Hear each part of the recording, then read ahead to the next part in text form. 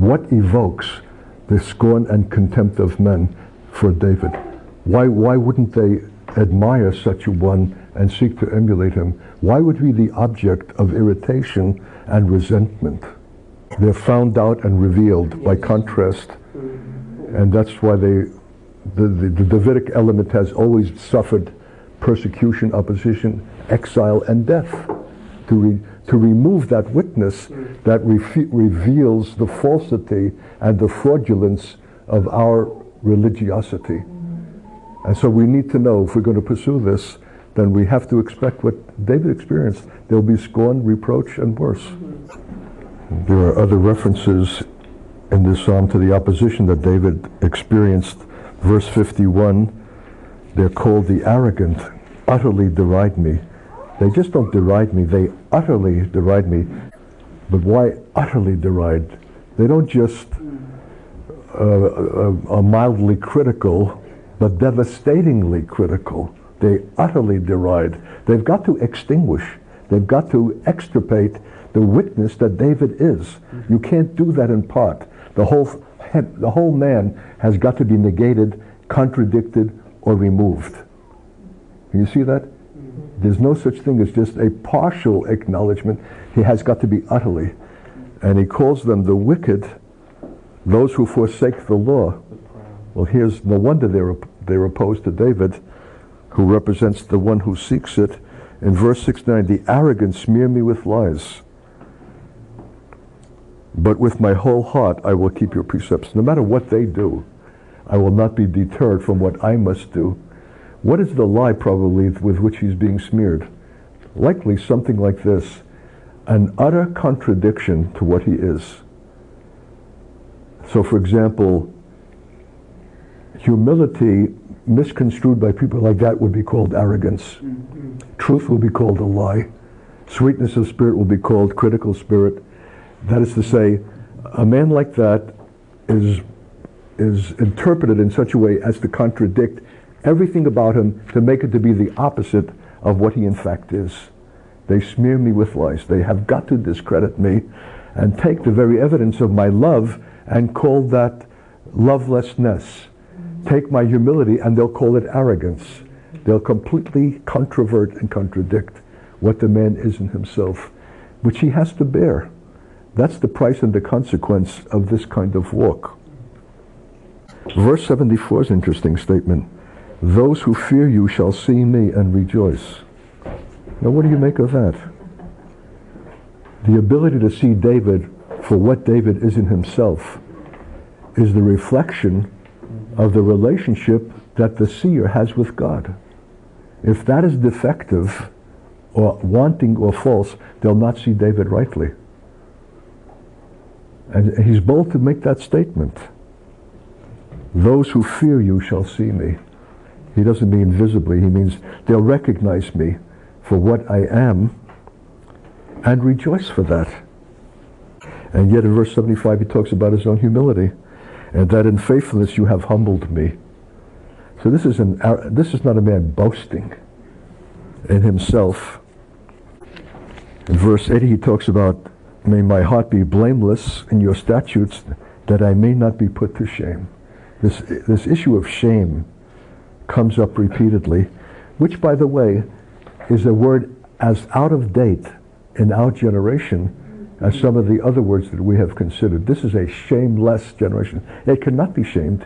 It cannot be embarrassed. It cannot even blush. It's lost its capacity even to blush. Yet here's a man who is so,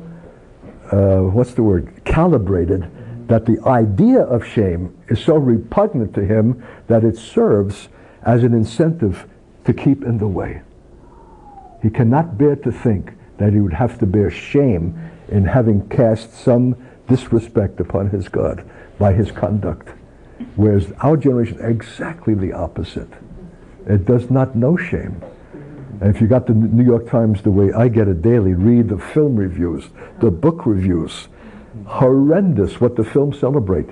The drug addict, the homosexual, the lesbian lifestyle has become the grist of modern day culture.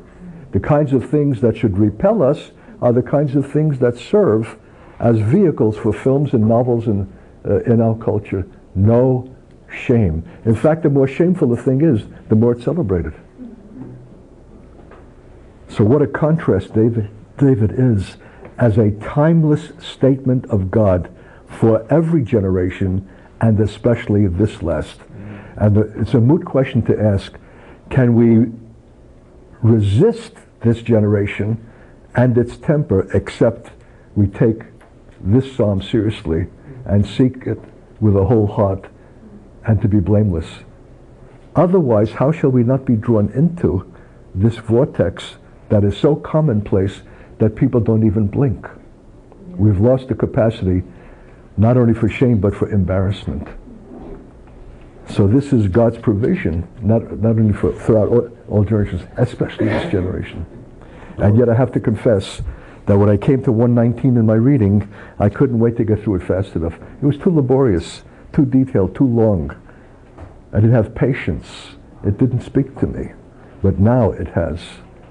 I hope it's doing that for you. What is hell if not eternal shame without remedy? Have you ever experienced a flush of shame where your face flushes, you get red, and your neck and your collar become almost like a burning? You can't wait to get away from that. What if you never get away from it? What if you have to live eternally with that shame without remedy? If hell was nothing more than that, it's hell enough. And certainly that will be the heart of hell. And maybe that's the burning that is alluded to in scriptures that we always think of literally as fire. But the burning of embarrassment, of recognizing that what you had allowed yourself with liberty is from the other side in the day of eternity utterly repulsive to God, and now you'll see it as God sees it, and that you've given yourself to it freely, and you've died in it, and have to live now with the shame that you did previously recognize. That's why Jesus said, if you'll not believe that I am He, you will perish in your sins. You'll live forever and eternally with the acknowledgement of what should have caused you shame, but your sins did not permit you. But in eternity, you'll have the full flush of something that will not leave you. It's, what shall I say? It's to be devoutly avoided. And maybe the church's lack of a proper evangelism is the statement that we ourselves have not understood this component of hell, or we would have warned men more earnestly. Yes. The reason we've not seen it is because we're not in it. We're not in that righteousness that considers shame as David did, so we cannot communicate that to others. See how everything is so intrinsically caught up. And here's a good question. Who can attain and maintain that condition independent of other believers?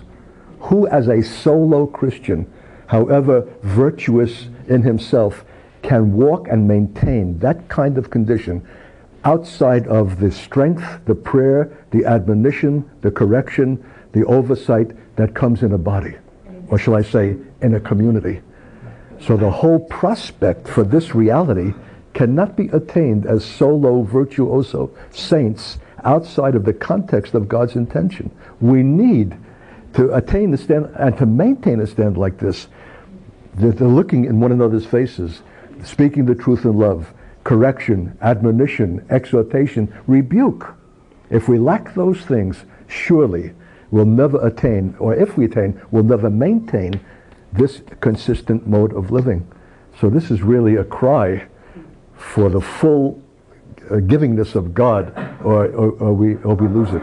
And maybe that's why we've lost it. We're essentially solo, and though we might attend the Sunday service, we're not that deeply related that we can receive the correction, the admonition from a brother who knows us well enough because of the frequency of life together to bring the correction while something is incipient in its first stages and needs to be nipped in the bud then. So here's a real appeal, for the context of God. Keep your heart with all diligence, for out of it proceed all the issues of life. And this temptation is powerful. We've seen it. self-exaltation at the expense of another, especially if the other is more publicly recognized. One verse here that there are many that catch my attention, but on verse 104, through your precepts I get understanding, therefore I hate every false way. There's a corresponding verse 163, I hate and abhor falsehood, but I love your law. So your hatred for what is false will be proportionate to your love for what is true. And maybe that's an indictment. We have not the hatred for the things that are false because we have not the love for the things that are true, but it's expressed in David. It's not unbecoming to him to hate what is false, and it's not unbecoming to us. So that hatred is entirely relative to the love. If one is absent, the other cannot follow. Because our whole culture and present civilization is steeped in it, and totally. It's entirely false. But where's the hatred? Do you think that hatred is unbecoming to a saint or to a David? Should we be free from hate and no love only? And is that an idealism that really is unattainable? That, as I've been trying to say, the love and the hate are inextricably joined.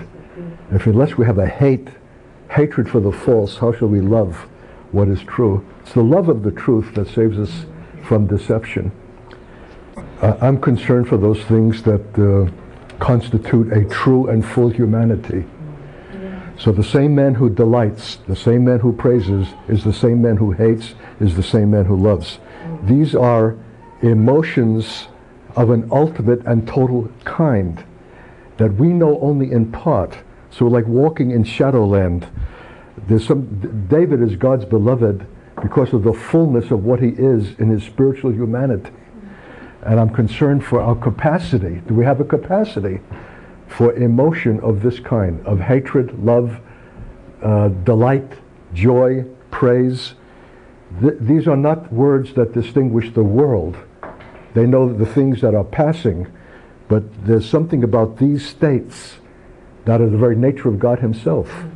And if we are blunt or dull and have not a capacity for delight, will we have a capacity for the hatred of what is false? If we have not a capacity for that, will we have a capacity to love what is true? So I'm concerned to see the whole of the humanity of the church elevated and fulfilled, which is God's intention. This is a son. A son is something in totality, and we know only in part. The pity is we're satisfied with what is in part. So we don't know sorrow, we don't know tragedy, we don't know grief, we don't know the ultimate emotions that would distinguish our humanity and comprise it. Therefore, there's very little difference between us and the world. And the world needs to be simulated or stirred artificially in something that is the equivalent but not the real thing. Because joy is of the Lord. Hatred of what is false is God's hatred. Love of what is true is God's love. So we need to declare war, how shall I say it? Is it compromise on a too willing acceptance of a condition less than God's intention? And be willing to be open for tragedy, for grief, for sorrow, for joy, for hatred, for love. As if we ourselves have never been encouraged to the fullness of these states of being, which constitute a true humanity, and we need to be encouraged in it, for this is salvation. This is the salvation to the uttermost. This is our witness. See what I mean? So that's why my eye catches on a hatred of every false way. There's something, someone like this can instinctively pick up the subtlety of things that are false, all the more because they parade as being true. They give the appearance and the guise of something to be acceptable that all the world and even the church accepts. But the man who is in this Davidic place instinctively chafes when something is intrinsically false, however much it's gilded over and made to appear something more than what it is. How shall we be the church of the last days except we are so tuned in to this condition of being? What if the entire Christian culture is false? Not just an aspect of it or a false speaking from it. What if the totality of what passes, are you guys hearing me okay? Because of my own hearing. What if what passes for Christendom or Christianity is itself lock, stock, and barrel false? Right. Predicated on things that are false, that are predicated upon the lie, compromise, man-serving things. Can we discern that? And can we hate that? And can we hate that without hating those who are trapped in it and are even in propagating it, thinking it to be true? Can we be the David in their midst, even to blow the whistle on what is false, but in such a way as to be heard and to be received, that like a gasp of recognition, as for example came one day, as you may have heard on tape or some other occasion, in Australia, where I was just passing through, and this church was not even in my schedule, but they fitted me in. And it was a roaring success, a charismatic success, and their worship and everything that was so lauded. And I sat on the platform waiting to be called on, and had the most ungainly sense in the inner man. It was not right. And there came a moment of time when God froze the scene of them in their worship, and I saw the mask removed, and what appeared to be overcoming gaiety and joy was really masking deep sense of inferiority and lack of real overcoming victory. Yeah. And then I'm hearing myself being called on to speak. Do I speak in keeping with the appearance of people who seem to be overcoming, and what have I to say to them? I need to rather to learn. Or do I speak from that momentary glimpse that God gave when he froze the scene? Well, of course, if you're God's man, there's no choice. And I said, I perceived at a certain moment, I described, and you could have heard the proverbial pin drop. There was a deadly silence. It was a moment of truth. And the issue was, would the church receive that truth or stone the one who brought it? Because it would mean going back to square one and undoing all that had grown up in a false religious way, being celebrated as overcoming triumph. And you can almost feel a moment of time where the forces were like that. And praise God for the integrity, the essential integrity of the congregation's leadership. They paused there, and then they broke, and really broke, and came down, because it was the moment of truth as God himself saw it and needed to be spoken, that they could see it and repent of the imitative Christianity that was false. So if we're going to be such in the religious world that is false, we need to have David's discernment, hating every false way, not just as a luxury of a private discernment, but as a basis for a speaking in and a bringing of life-giving change, rather than to hold it or too embarrassing to speak it. This is not David's personal luxury. When you hate what is false, you'll have to act against what is false and speak against what is false. And maybe the ability to persuade others, however convinced they were before that what they have is true, is the truth of the one who is speaking it, and the spirit of truth that is being expressed in that moment. So this is no small thing. We can't go through this and pass this up. This is Davidic. This is at the heart of what is Davidic. And I'm saying that we lack this depth of identification with God because we don't want to experience grief. We don't want to experience sorrow.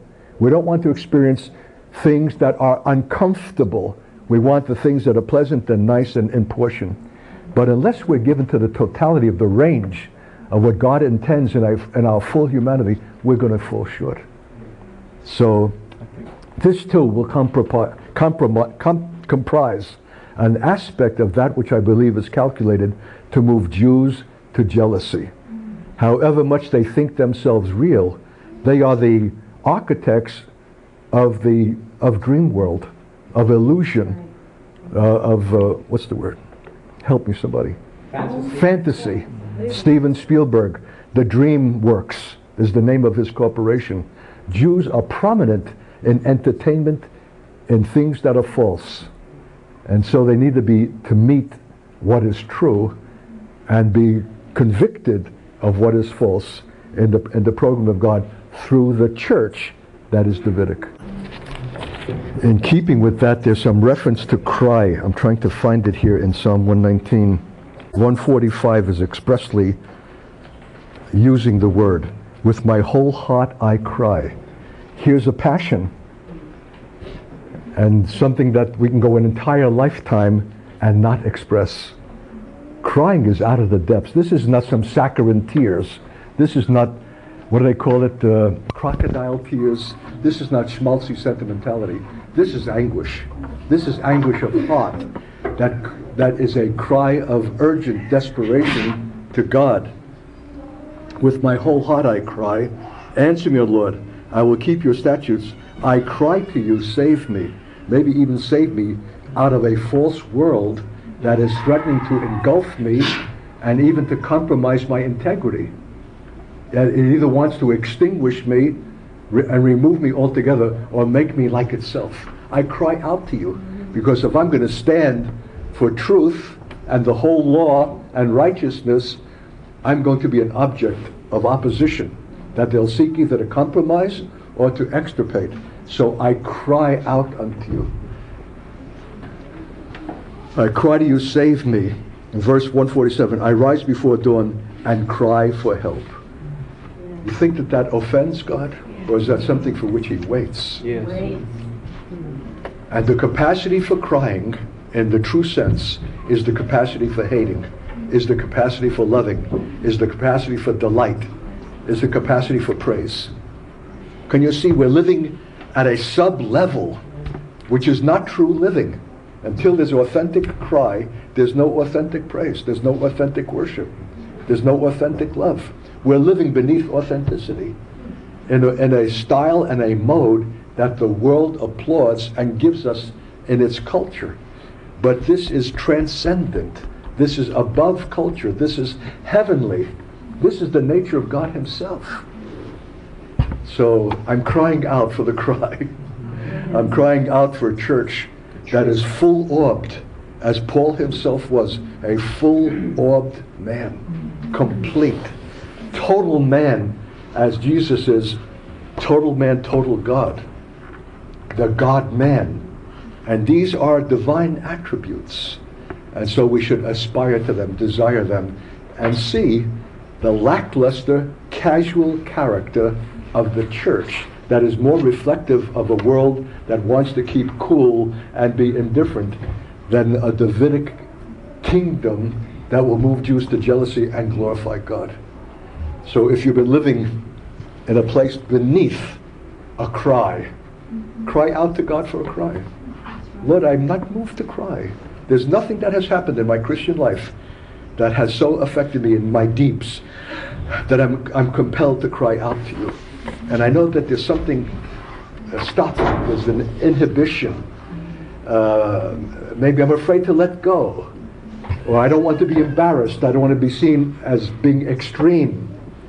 And so I'm living moderately, but I'm not living well. I'm not living totally.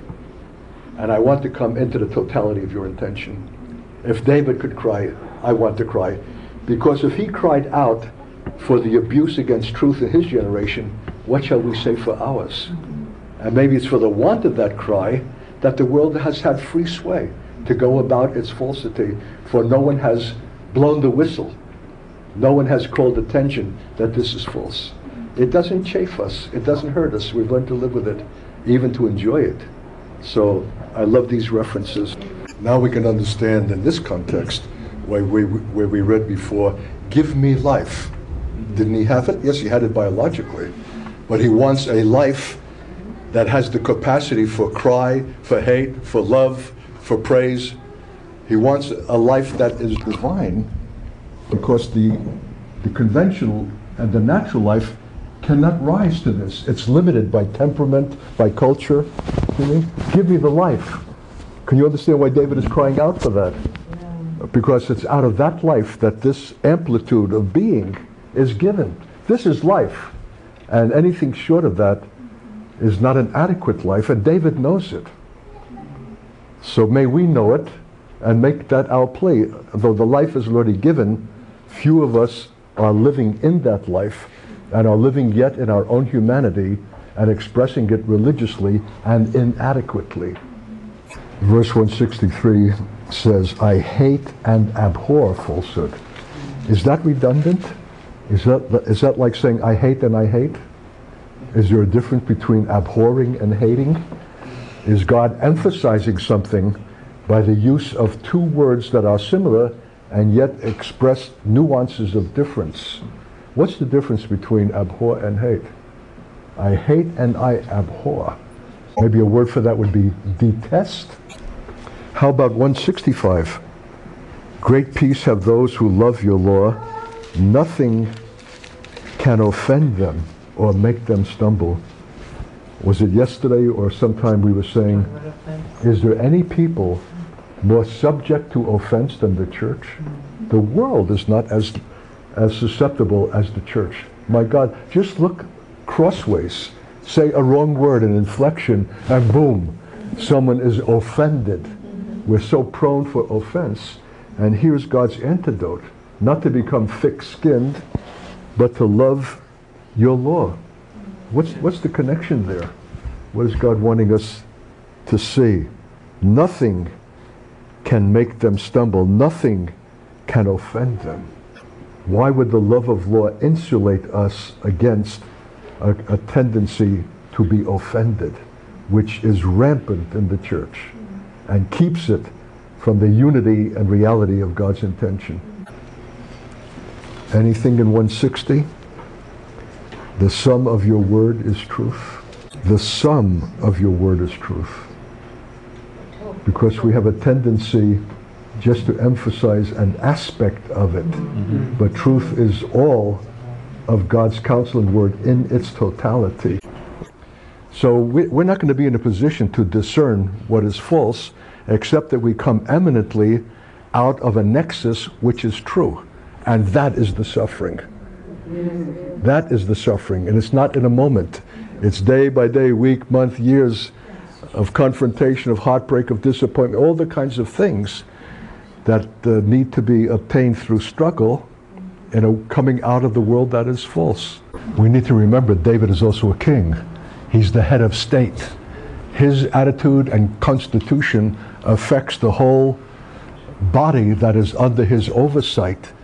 So this is not in a vacuum of some man as a spiritual virtuoso in himself, but a man having to have this reality with God as will affect the nation that is under his oversight, which is to be a witness to all nations. So we need to be reminded of that, lest we forget and think of David in some exclusively individualistic sense and miss his relationship and his role. That this is imperative for a king who will affect the whole tenor and makeup of those who are submitted to his authority and his oversight. And because the stakes are so great, this is not just my life, Lord. I'm affecting an entire nation whose call is ultimate to the nations and is already in a place of increasing falsehood and false worship, even moving toward paganism and idolatry. So the cry is heightened by the consequence and the weight of what has to proceed from him as it touches the nation, which is exactly the truth for our cry. If our life is the only issue, it'll not engender a cry. But if others are being affected by us in the church, then there's a reason for a cry, because the consequence is so great. And so I can say out of my own experience, were it not for my responsibility in the church, I would be much less the man, much less the servant, if it's only me at stake. But when it's God's people at stake and the church and the witness to Israel, the fulfillment of God's glory and purpose, I'm compelled to cry. I'm compelled to be the man. So we have to put that, we have to be reminded that's the context. Why do we have to be reminded? because our whole culture is so individualistic in its whole mentality that we almost exclusively think only in terms of the individual. We do not see the corporate context, the kingdom, the nation, the church, that then gives the reason for the cry and the reality that God is after.